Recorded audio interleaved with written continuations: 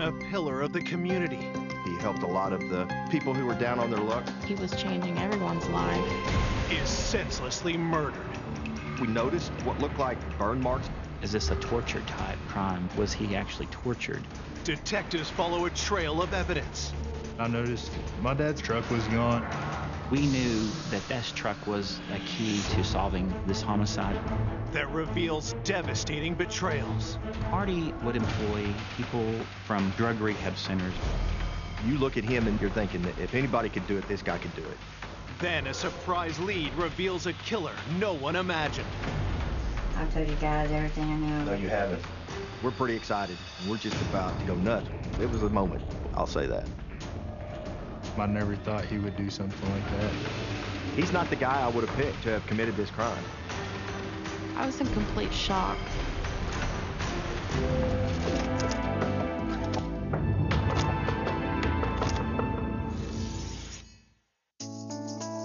Ardmore, Oklahoma is an honest, hardworking town built on family values. We're a town of about 25,000 people, and it's a wonderful community. It's a great place to live because you can have that large town feel and then yet come home to the small town atmosphere as well. On the evening of November 15th, 2019, that small town feeling is shattered when police respond to a 911 call. I had just sat down to eat when the phone rang, and it was dispatch advising me that officers were out on a possible homicide. Police are checking in on a local man who hasn't been seen or heard from in several days. They arrived, immediately looked in the window, could see the victim was laying face down in the floor, and they could see blood, so they forced their way into the residence. They knew immediately that he was deceased. Minutes later, homicide detectives arrive at the scene. The living room was just in disarray. There was items kicked over. There was blood on the couch. There was blood spatter on nearby items in the living room, the TV and pictures. And so we knew that there was a struggle that had taken place in that room. When the detectives look at the body, they recognize the dead man. I knew the victim. It was Marty Lucas. Most of the police officers knew who Marty was. Marty helped in the community. He helped a lot of the people who were down on their luck. Marty was a nice guy. Detectives have to determine why 63-year-old Marty Lucas would be the target of such a heinous crime. With the amount of trauma that Marty had suffered, it was a pretty violent, bloody scene. You can see a lot of blood that has pooled around the body. You can see blood on the back of the body, on the head, and we knew that this was a death as a result of a beating or a blunt force trauma. It's obvious that there was quite a struggle. Marty had hair in his hands. He had abrasions on his hands. I think he fought for his life.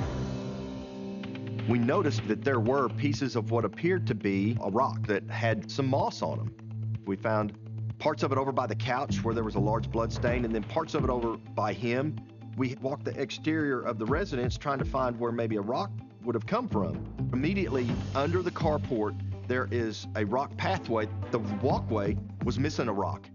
So immediately we thought, well, whoever it was that did this took a rock from there and brought it with him. That indicated to us that this was premeditated. And so we believe that he or she had used it as a weapon against Marty, and in the process of that, it was broken. We didn't find very large pieces of it, and so we believe that the majority of that rock was taken from the scene. Police discover unusual markings on the body. We noticed what looked like burn marks on his shirt, like his shirt had been ironed. My initial reaction was not only has he been hit by an iron, he's been burned by an iron. Is this a torture type crime? Was he actually tortured? And so we believe maybe early on that the iron could have been a murder weapon, or at least an additional murder weapon in this case. But what could have been the motive for such a violent attack? Where his wallet would have been, someone had reached in and taken his wallet, because you could see the blood transfer, a handprint, like sliding down into his pants almost.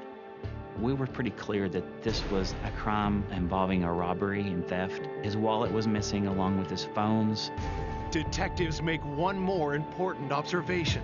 We thought whoever had killed Marty knew him because there wasn't a sign of forced entry. As investigators work, Marty's son Michael arrives at the scene. I went to his house. It was a nightmare. It's the worst day of my life. I was in shock once I seen what was actually inside. My husband called me. He said, my dad's dead. Someone killed him. And he was just screaming in my ear. He's like, I can't believe someone would kill my dad. I was in complete shock. He was such a nice person. Who would want to hurt him? Marty Lucas was born into a military family in 1956. After graduating high school, Marty got married and had 2 children, Jennifer and Michael. Michael and his dad were very, very close. He loved his family. He was always there for everyone, you know. He made sure to make time for everyone. I used to call him Papa Smurf because he's just really funny. He's short. He's just a real, you know, bubbly person. My parents, they divorced when I was pretty young. Marty had struggles when my husband was a child and a teenager. He had a substance abuse problem. He had been in and out of trouble with the police, petty crimes that was a result of that addiction. In 2007, Marty got a second chance when he was offered a job as a carpenter and found renewed purpose in life. From then on, he straightened up and started his own business. Did really well. He turned his life around. He was one of the few success stories that I'm aware of in my career. Marty threw everything into rebuilding his life and his family. He taught me a lot of work-related skills at an early age. He let me start working with him when I was 12 years old. And my son, he's 8. He's already starting working him, basically, showing him skills like he did me when I was young. He was the best grandpa I could ever ask for my kids. Marty never forgot the second chance he'd been given and vowed to pay it forward. Marty would usually go to the halfway houses and get people that had just got out of jail or that have a hard time with their life and see if they would want to work for him. Basically, just giving workers second chances. He knew where they was coming from. He's been in their shoes. He taught these men and women new skills. He treated them with the utmost respect. Now investigators are left asking, who would want to bludgeon this well-respected contractor and caring grandfather to death? He really had no enemies, and just to see that the way that he died was so brutal, it was very difficult to know that someone would be capable of doing something like that. As detectives finish up at the crime scene, they turn to Marty's son, who gives them a crucial lead. When I showed up, I noticed that my dad's truck was gone. That really threw me off because he wouldn't even let me drive his truck. He wouldn't loan the truck out to no one. It was a Chevy pickup that originally had belonged to Marty's father. That truck was everything to him. Detectives put out a bolo, or be on the lookout for the missing truck. We needed to find the truck and maybe hope that either the suspect was still driving it or that they left behind evidence that we could identify. We knew that this truck was a key to solving this homicide. Investigators ask Marty's loved ones who they think would have seen him last. We found out that Marty had been missing 2 or 3 days prior to the Friday the 15th that we found his body. And one of the things we were told by family and friends is that Marty goes to this Valero gas station every morning to get coffee. The Valero had video that pointed down the street that the crime occurred on. The manager said that Marty had arrived last at that store on Tuesday morning. Detectives searched the security footage. On the day after Marty was last seen alive, and 3 days before his body was found, the truck appears. Marty's truck was very unique, dark green color with custom wheels. This green truck was in a big hurry and it pulled out in front of a semi-truck and it was almost in an accident that we had captured on video.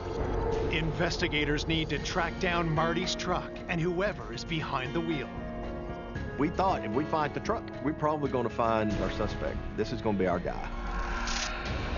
Coming up, detectives uncover suspects with dark pasts. They said, violent. I thought, good Lord, if he gets violent, I don't know what I'm going to do. She had frequented a lot of the local casinos. She knew he had large sums of cash. This was the break that we needed. And the trail leads to an unlikely killer. You're not going to think that this is someone who could kill somebody. And that kind of broke open a whole new layer of the case. The investigation took off at warp speed because we think we've got our guy.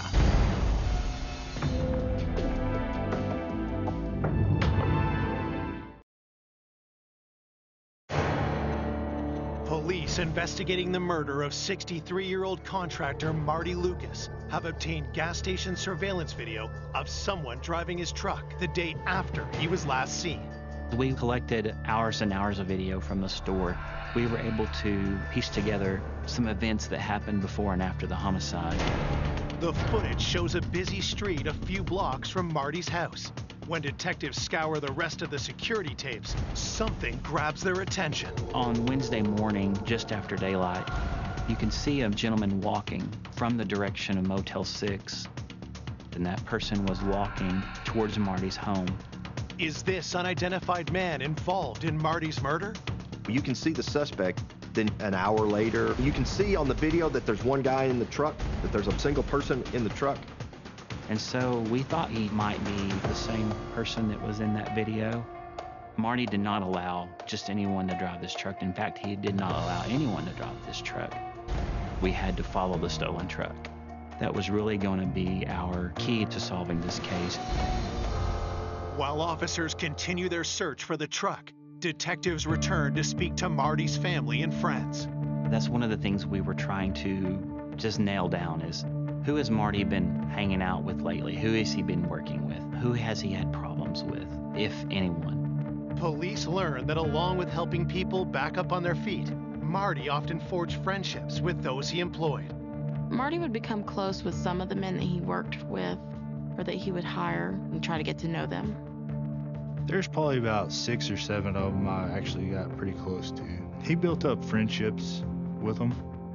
Amanda and Jason, Marty's neighbors, were very close to him. Amanda used to work for Marty because she paints very well. He didn't look down on me for, I was trying to get my life back on track. And he told me he did it, so you can do it. Marty would bring a lot of these folks to family dinners or get-togethers. He tried to bring them into his family. But now, police want to know, had Marty's generosity and business exposed him to danger? He paid all of his people in cash. And that's just the way it is in the day laborers with those guys. They need money that day, so they're going to work. And everything's cash. To know that he could pay them daily with cash and help them out may have led to his demise. Police also discover not all Marty's employees felt like part of the family. It wasn't an easy road for Marty because sometimes he would have to tell them that they couldn't work for him anymore because they would steal from him. Anytime you're working with people who have drug and alcohol problems, it's not uncommon for them to steal from their employers. And Marty had faced some of that. He wasn't afraid to stand up to these people. He would tell them, if you mess up, you're gone. So our list of suspects was a mile long. We were given several names, but yeah, it was so difficult for investigators because it was going to be hard to track them down. Where they were staying, they usually don't keep jobs very long. As detectives begin tracking down Marty's current and former employees, they ask his neighbor if anyone had a grudge against him. Well, I initially went to interview Amanda, and she said, over the last month or so, there's been some rough-looking characters over there. 1 month before his death, he had been hanging out with these new people, and they were helping him work on his truck and then had to redo the job. She thought maybe there had been some anger issues between the victim and those guys. The day they were there working, Marty seemed to be pacing back and forth like they were taking too long. And he didn't want to, leave them at his house. They were making too big of a mess. He was upset about that. Amanda didn't know the men, but had overheard Marty talk to the man in charge. One was a guy named Junior, and so this was someone that we wanted to speak with. There's just one problem. We did not know who Junior was. We knew this to be probably a nickname, and that's all we really knew. While detectives plan to search for Junior, Amanda also provides them with the name of another one of Marty's former employees. Marty met Chris Dyer at Valero, the local convenience store that he went to nearly every morning to get a cup of coffee. Chris had recently been fired from that store, had a falling out with the owner, and Marty had employed him. I know Chris Dyer had worked for Marty, had been fired from there for drug use. He'd had a criminal past. He'd been arrested and an addiction problem with drugs and alcohol. Officers speak with the owner of the Valero station where Chris once worked. The owner-manager of the Valero store reaffirmed that Chris was just not a very good guy, that he had had trouble employing him, and so he felt like that he needed to let Chris go because there was always drama, that Chris was basically just at rock bottom and desperate for money. Chris Dyer knew that Marty carried several $100s. When he paid him for a job, he would pay him at the end of the day, and he would pay him with cash. Was Chris Dyer desperate enough to bludgeon Marty Lucas to death? We were thinking that maybe it was a robbery gone bad, knowing that Marty had this money in his home because he was down on his luck and needed money for drugs. And so there was a lot of questions concerning Chris Dyer. One of our main priorities early on in the investigation is to find this subject named Junior, along with Chris Dyer. And so we wanted to chasing multiple leads as they search for his killer and stolen truck. They've set their sights on two of Marty's employees, an unidentified man called Junior and a recently fired laborer named Chris Dyer. A lot of these folks who are going through tough times, there is nothing permanent in their lives. There is nothing fixed in their lives. There is no stability. And so it was hard to track them down. Following a lead, police questioned employees at the gas station where Chris had worked. I spoke with the clerk that was on duty at the Valero, and she was able to give me a phone number to Gina Dyer. Gina is Chris's estranged wife. She and Chris had been separated about a month because she had caught him cheating. He had gone back to drug use, and that he was currently living at the Econo Lodge Hotel. Detectives find Chris at the hotel and bring him in for an interview. We really thought that we had something. We knew that Chris had easy access to Marty's home. Chris Dyer knew that Marty carried up to $500 to $600 in cash on him at any given point in time. So there's a rumor that some rumors went around that maybe you and him had gotten crossways and he had basically fired you. So you never had a disagreement. No, not at all. Nope. And I'd like to know who in the hell's saying that, because that's bullshit. Pardon my French. Police know better than to trust Chris's word. We knew that Chris Dyer is down on his luck and had run-ins with the law, and well, maybe this is our killer, this is who it is. And then you get him in an interview room and he's cooperative and he's genuine. In fact, he was very distraught over Marty's death. I hope you catch who the hell did it to fry their ass. Yeah, I know, right? But he was, man, that guy would do anything for anybody. I had some empathy there because he'd been in trouble before too. But damn sure didn't deserve to go out like that. I think he considered Marty a friend, even though Marty had fired him. Would you be willing for us to go through your truck, look through your hotel room to see if there's anything that would be... Yeah, I got that we can roll you out? Marty had what we would consider defensive wounds to the hands. There was hair and blood under the fingernails of the body. And so we knew that there was some type of altercation. We knew that there had to be injuries on our suspect or suspects. And Chris had none of that. He had no recent cuts or bruises. In order to officially rule Chris out as a suspect, detectives checked Chris's alibi. He said he had gone to Kingston, Oklahoma, which is nearby, with Krista, his girlfriend. I believe it was the Wednesday before. Police bring Krista in for an interview. Is it possible that he slipped out of the room one night while you were sleeping, left, went and did something? No, I'd have to say that just could not be possible. His girlfriend also corroborated Chris's timeline as to what his story was. He had an alibi for that timeline, but he just didn't appear to be involved. With nothing to link Chris to the murder, police are forced to let him go. Investigators hope Marty's preliminary autopsy report will provide more leads. The significant thing for us from the autopsy was the fact the cause of death was blunt force trauma to the head, including the large gash to his head. Obviously, he was hit with something other than the rock because of the laceration on his head and because of the burn marks.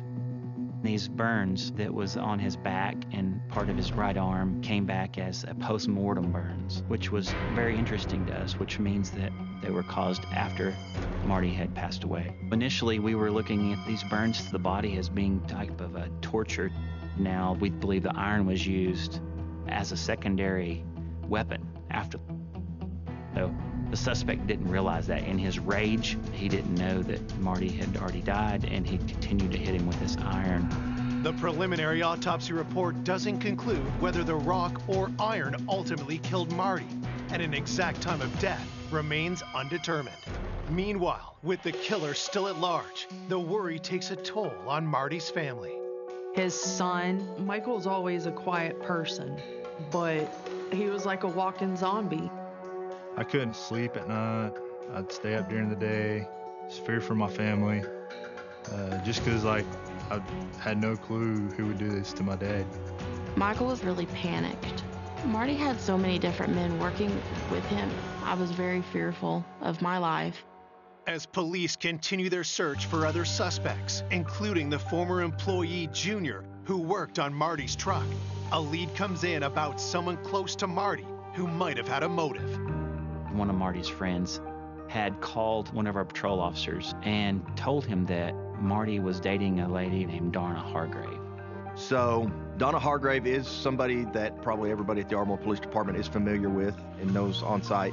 We knew Donna had a drug problem as well. She did have a few run-ins with police and frequented a lot of the local casinos. Could Donna's vices have pushed her to murder Marty?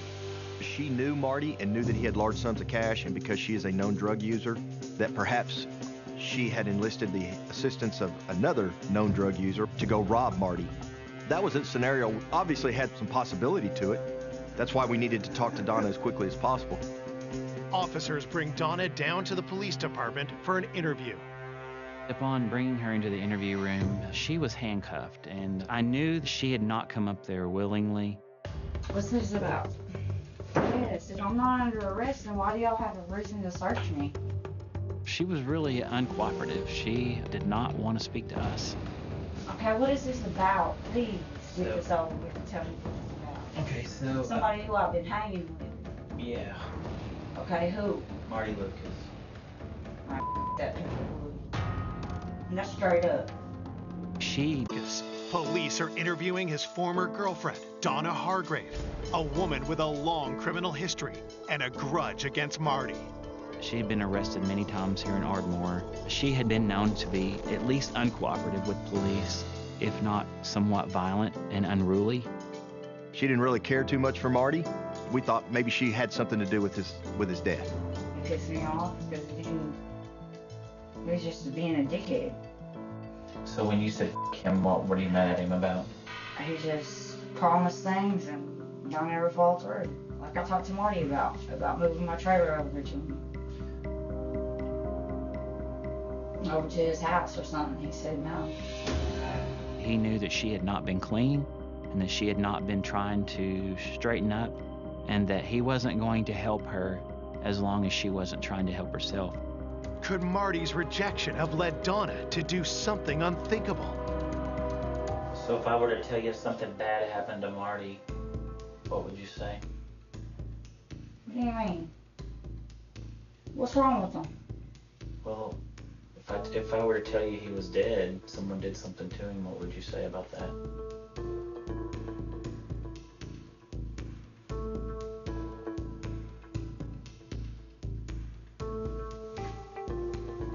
Are you serious?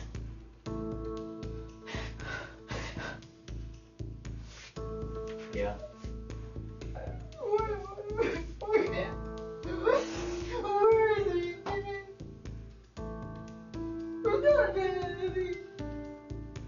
Yeah, that's why you're here.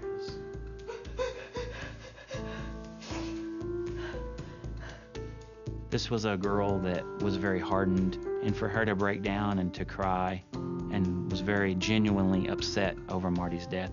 She did say that they had recently broken up and that she hadn't seen him anytime in the last 4, 5, 7 days. Can you kind of start like maybe Wednesday morning and tell me where you were, what you did, where you went?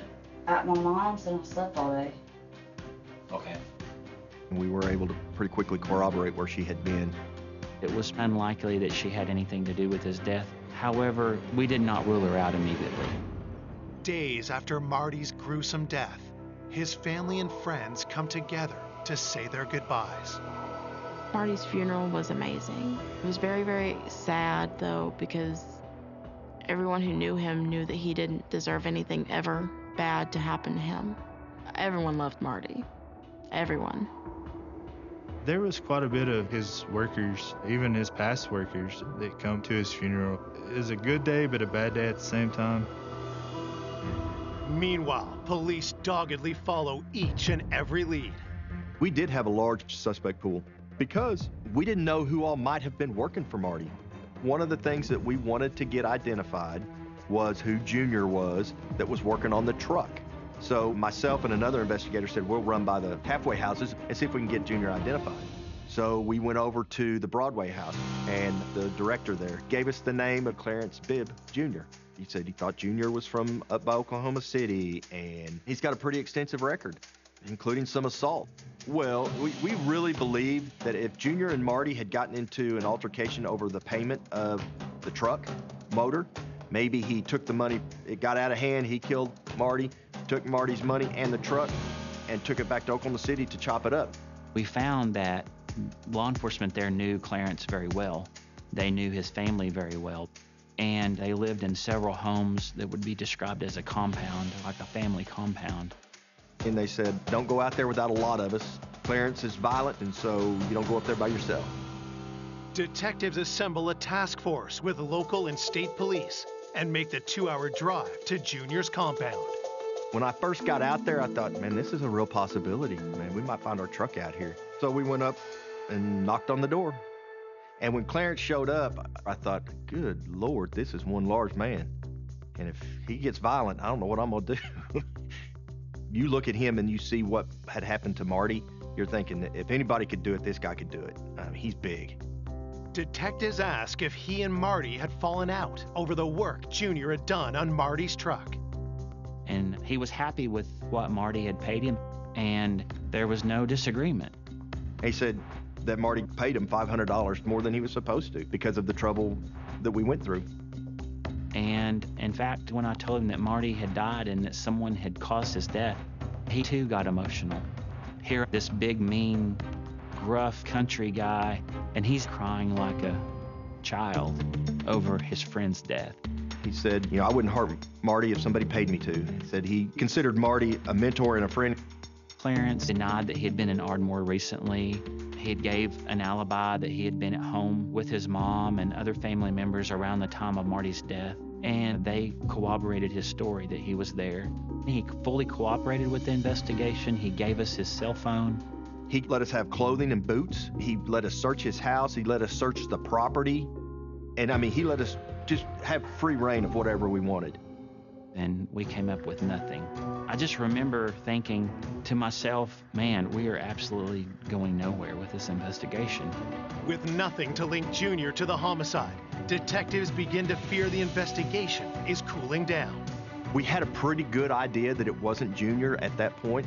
Donna Hargrave had a stone-clad alibi. Chris Dyer just didn't appear to be involved. I think both Bryce and I just were disheartened. We had no leads. We had no suspects, so we were just trying to figure out where do we go from here. Then, an unexpected call turns the case red hot. Well, we got back to the station, and dispatch yells down to us, "Hey, they found your truck." We were dead tired, but you went from dead tired to wide awake in a hurry.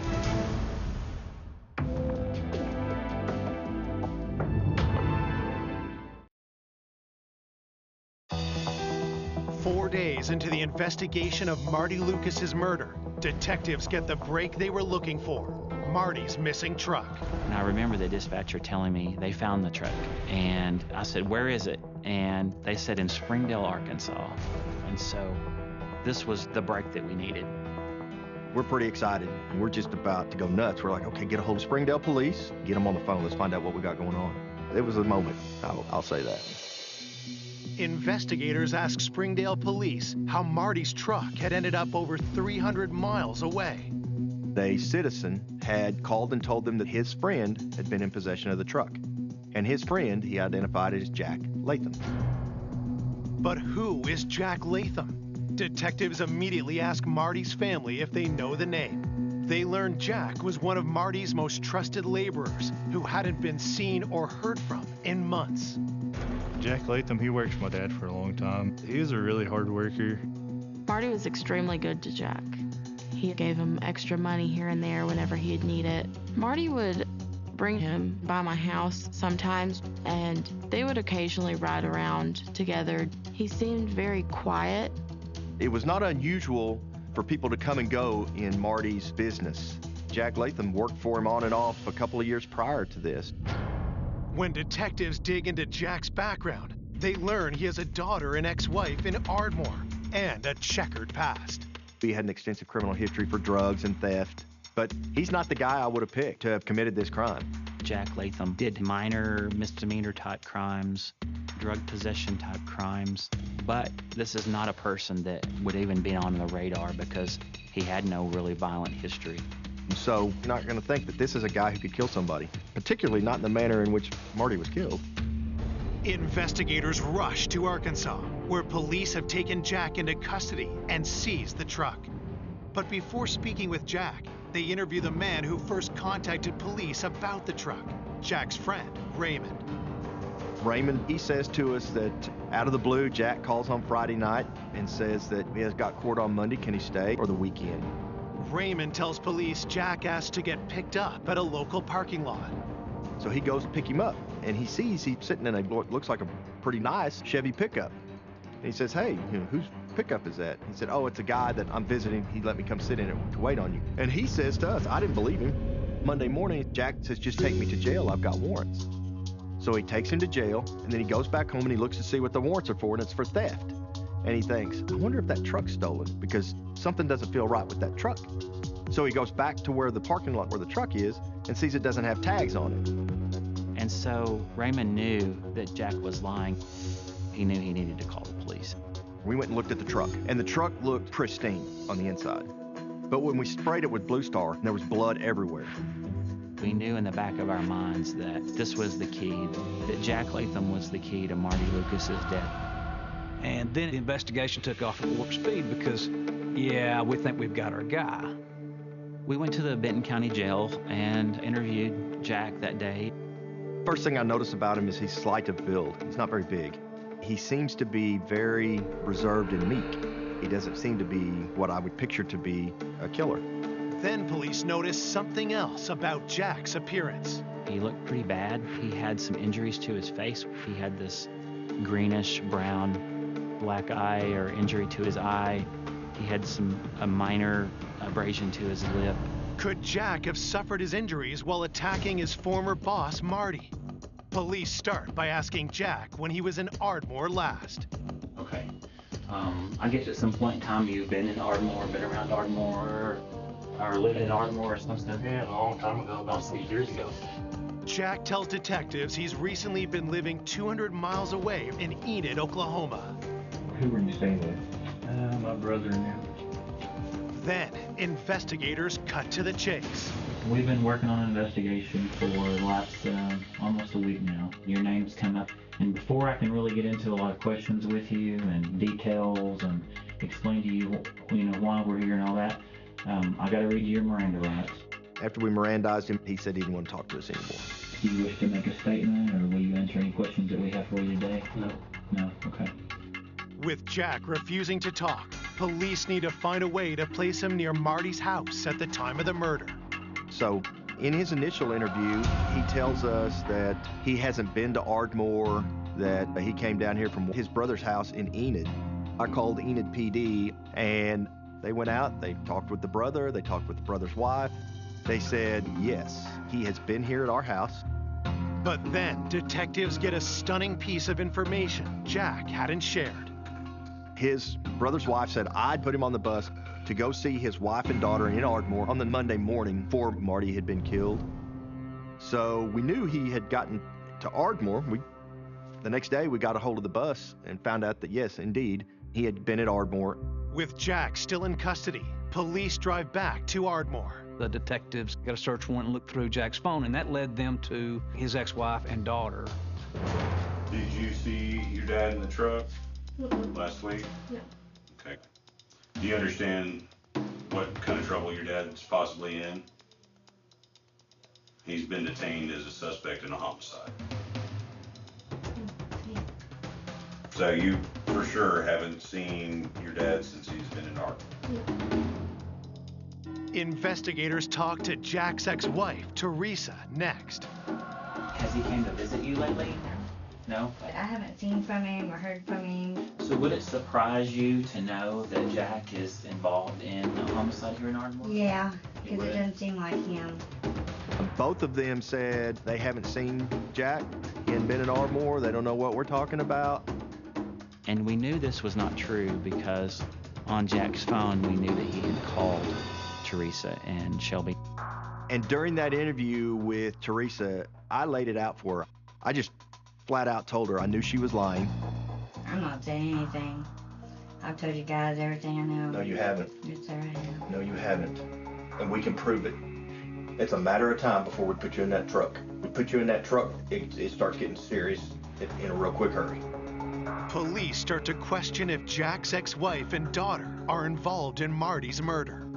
At that point, she decided that she didn't want to talk to us anymore, and she and Shelby left. And I just told her, we're not going to stop. We're going to solve this crime with or without you. The only question is, what's your role going to be? Less than 24 hours later, police get a call.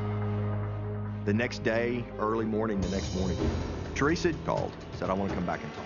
So from that, I mean, that kind of broke open a whole new layer of the case.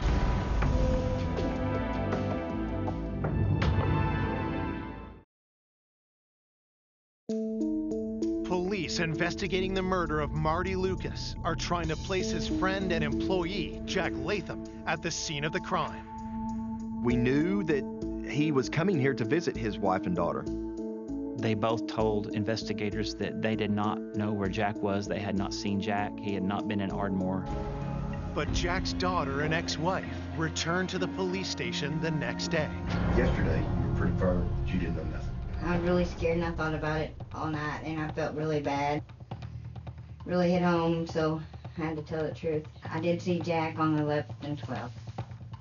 Which was what, Monday and Tuesday? Monday and Tuesday.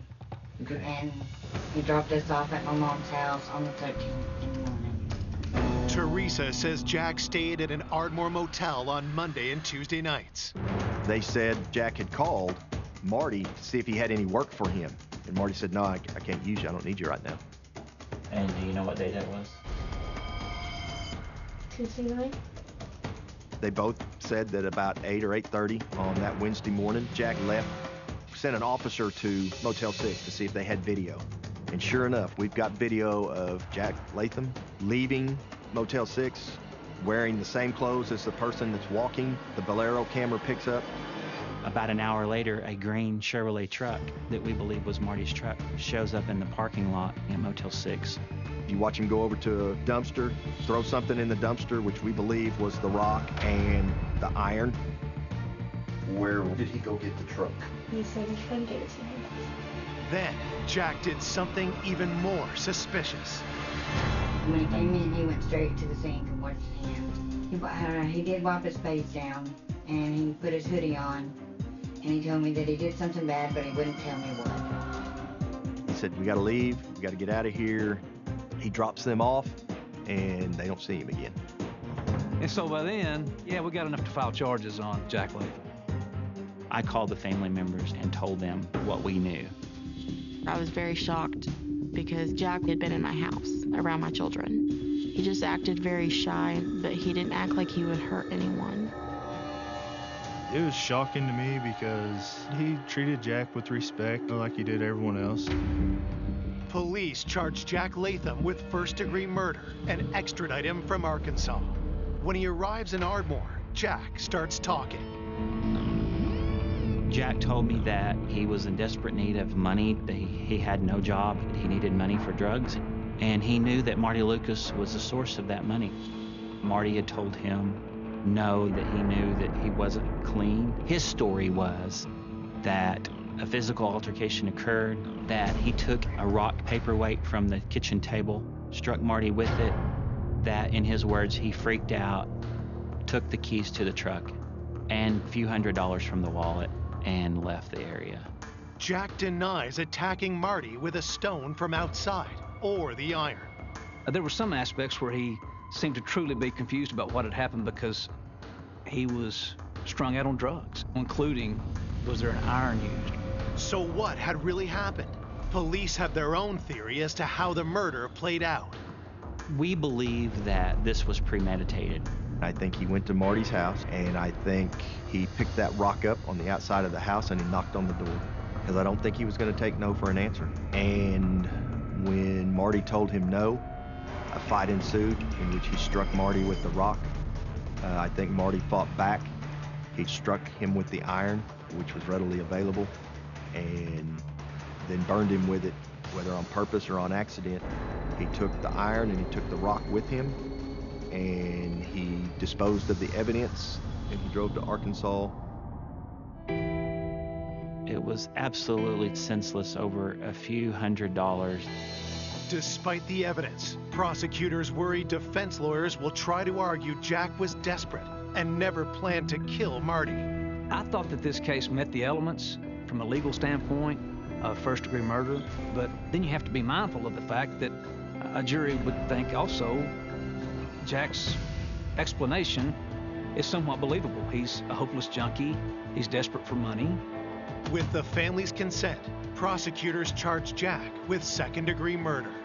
We didn't want to risk going to trial and then letting him free. In October 2020, Jack Latham pleads guilty and is sentenced to 25 years in prison. I feel like we got justice. I know he's going to be locked up and my family's going to be safe. Jack was very unexpected as a killer because he just didn't act like he was that type of person. Jack Latham, he's still a mystery to me, you know, because just by being around him, I never thought he would do something like that. He did this for nothing. There was no reason for nothing. Marty was such a nice guy. But not only that, I mean, think of all the people whose lives he affected in a positive way. That's a sense of loss for our community.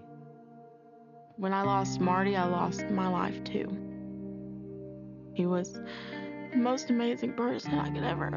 Sorry.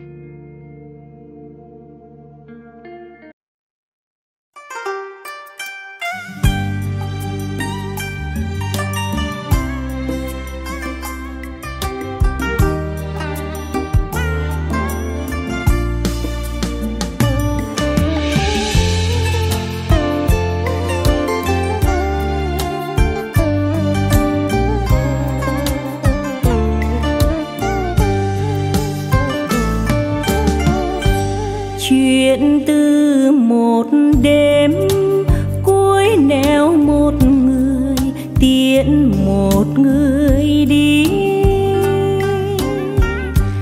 đẹp tựa bài thơ nở giữa đêm sương nở tận tâm hồn.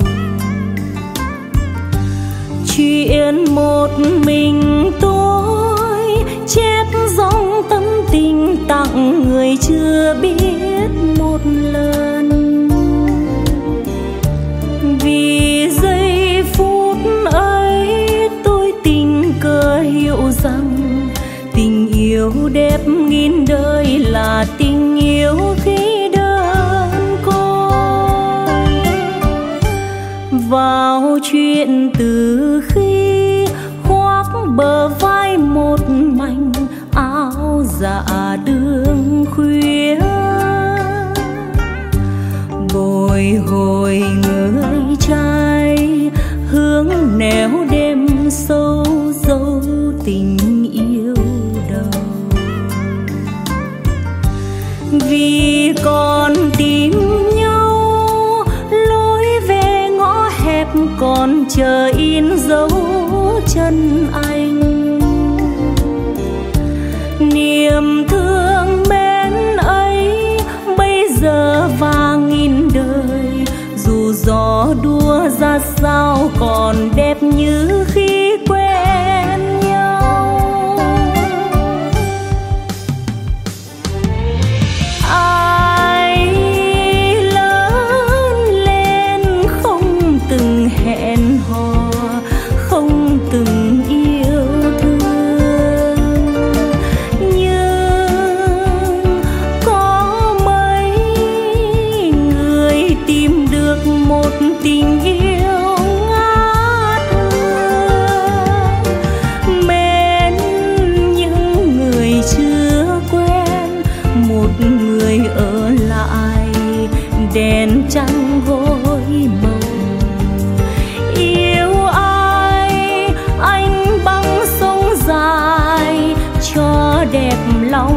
trái. Một người tìm vui mãi tận trời nào, giá lạnh hôn đau. Một người chợt nghe gió giữa mênh mông rót vào trong lòng, và một mình tôi chép dòng tâm tình tặng người chưa biết một lần. Vì trong phút ấy tôi tìm mình thì thầm, giờ đã gặp được một nụ hoa nở về đêm.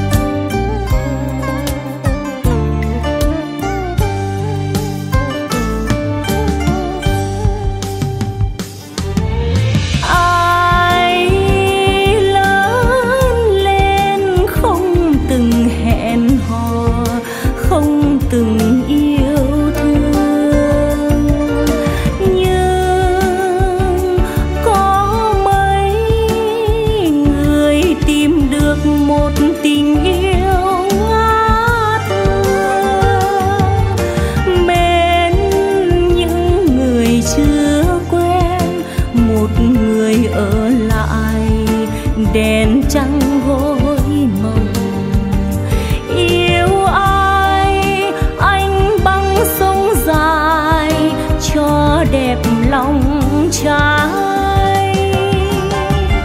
Một người tìm vui mãi tận trời nào, giá lạnh hôn đau.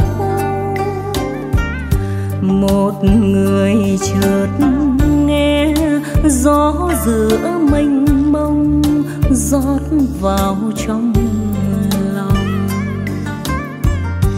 và một mình tôi chép dòng tâm tình tặng người chưa biết một lần.